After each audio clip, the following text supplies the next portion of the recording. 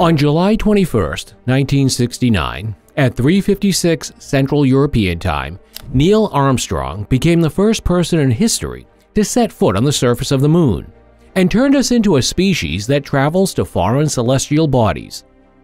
Following Apollo 11, 10 more astronauts were set off for Earth's natural companion, but the Moon has now been waiting for new human visitors for over 50 years. But why is that? Why has NASA not returned to the Moon for half a century? What factors led to the Earth's satellite moving out of the focus of manned space travel? Could these complications also affect future missions? Or have we never actually been to the Moon anyway? July 21, 1969 is forever immortalized in our history books. One small step for man was enough to usher in a new age of space travel and end an earthly feud at the same time. Because we must not forget one thing: NASA's 6 manned moon landing missions were by no means subject to purely scientific interest. Between 1969 and 1972, a total of 12 astronauts set foot on the dusty, crater-ridden surface of the Moon. As part of these elaborate and media-effective projects, the participants collected various rock samples, carried out informative experiments, and last but not least, placed the flag of the United States on the lunar surface. However, as NASA is not a private company, but a U.S. federal agency financed by taxpayers' money, the size of the budget provided is always closely linked to the political objectives of the government in office. And if we go back to the era when preparations for the first manned moon landing was in full swing, we can quickly see why the U.S. government was prepared to provide NASA with generous financial injections at the time. It was well known that the world was in the throes of the Cold War at the time. The political and ideological conflict between the Western states and the nations of the Eastern Bloc was spreading to ever wider areas. In addition to proxy wars and countless covert intelligence operations, this also included attempts to outdo the hated adversary in every conceivable area. Ultimately, the clinch between East and West went beyond the borders of our earthly homeland and spilled over into the gigantic expanses of space.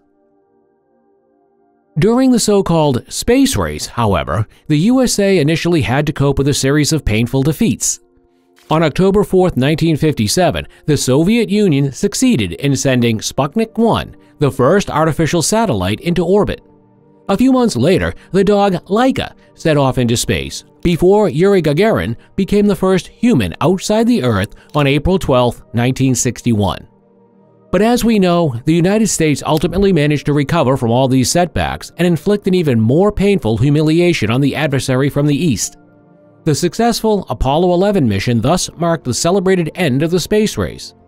Now that the Americans had finally managed to put the enemy in its place with their own achievements, the government could no longer justify to the population that it would continue to subsidize new moon landings with the same immense amounts of taxpayer money. Following the galactic success, public and political interest in further moon missions visibly waned, and so it came to pass that the last moon landing to date was completed just 3 years after the first. The problem of space radiation. In addition to the earthly money problems, there were also some natural complications in the realms of the Moon that were associated with high health risks for the space travelers. These include space radiation in particular. As is well known, the Moon has an extremely sparse atmosphere in contrast to the Earth. As a result, the thin protective shell of the satellite is not able to sufficiently filter the incoming radiation. The outward and return flights are also associated with high radiation exposure for the astronauts. On average, a person on Earth is exposed to around 2 millisieverts of radiation per year. The average radiation levels recorded during the Apollo missions amounted to 0.5 millisieverts, and that's just after a few days in space.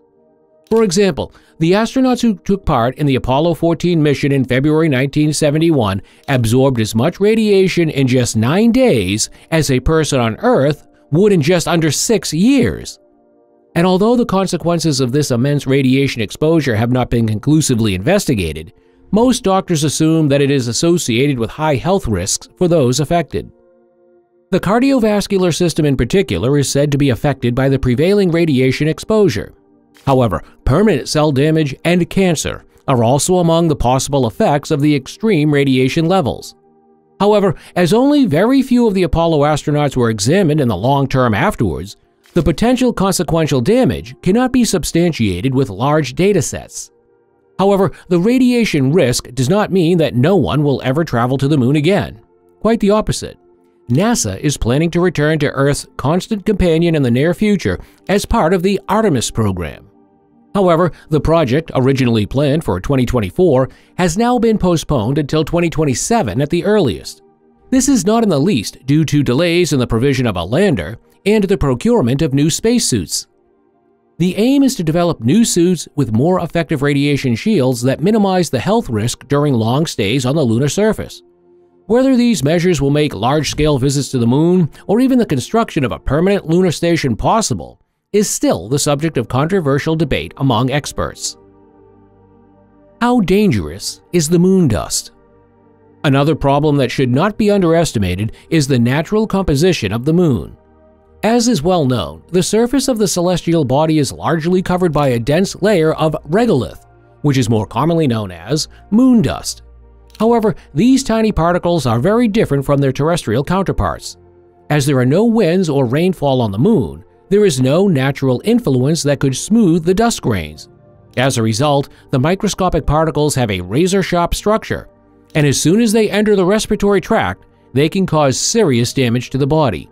And unfortunately, it is unavoidable that the sharp-edged particles become lodged in the spacesuits and equipment used during the stay on the lunar surface.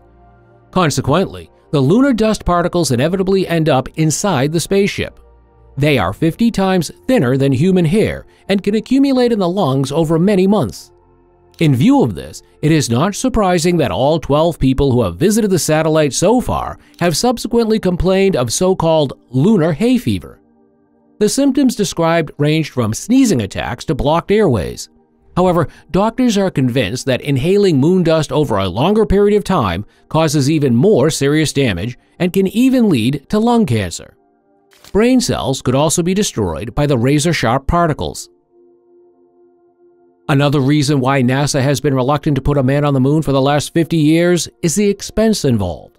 And that doesn't just mean the costly development of a suitable spacecraft, but also the supply problem in particular. In detail, the moon is almost 1,000 times further away from the Earth than the International Space Station. In order for a person to survive during a mission to the moon, they need water and air treatment systems as well as equipment to generate electricity. However, as it is not possible to grow food in space with our current resources, all the food needed during the project must also be taken with us from the outset. Conversely, this means that the duration and therefore the potential success of a research mission is always limited by the capacity of the goods carried.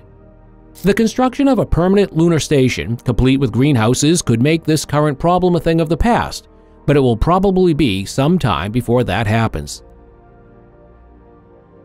What is the moon lie all about? However, there are people who have little to do with the events and problems described so far, for the very simple reason that no one has actually been to the moon.